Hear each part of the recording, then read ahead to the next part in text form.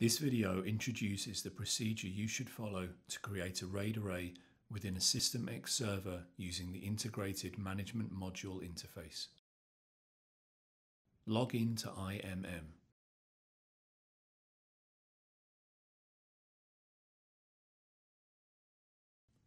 Click Server Management at the top of the main page and then select Local Storage.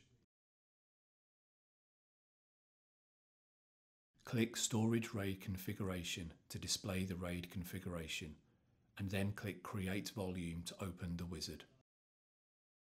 Select the storage controller and the location to create the volume, and then click Next. Select the RAID level, and then select the hard drives to be configured. Click Next. Click Create Volume to add a new volume. Edit the new volume properties and then click OK. Click Next. Review the summary. When you're ready to start the volume creation process, click Finish. If you need to make any corrections, click back to return to the previous page.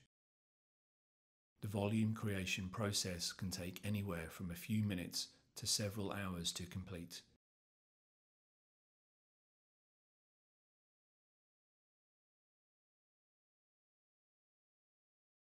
When the process is complete, confirm the reconfiguration virtual drive RAID level, status and size.